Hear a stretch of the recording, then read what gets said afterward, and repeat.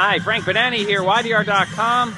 Hour and a half, maybe a little less before kickoff, Beaver Stadium. A beautiful day for homecoming, only 55 degrees now, but it's going to get to close to 80 here in Beaver Stadium. And I think the key moving forward will be Penn State's young offensive line against Northwestern's front four. They have a couple of good defensive end, the Wildcats do. Penn State needs to be able to keep those guys off of Christian Hackenberg. They need to be able to run the ball again through those guys for the second straight week. And I think if those two things happen, I think Penn State should be able to pull away from this game in the second half. I think the only thing that could keep them from doing that is turnovers, mistakes, penalties. I think Penn State is a better team, even with the depth issues, than the Wildcats right now. So I think that'll be your key, and we will get back to you at halftime if we can for an update. Follow us until then.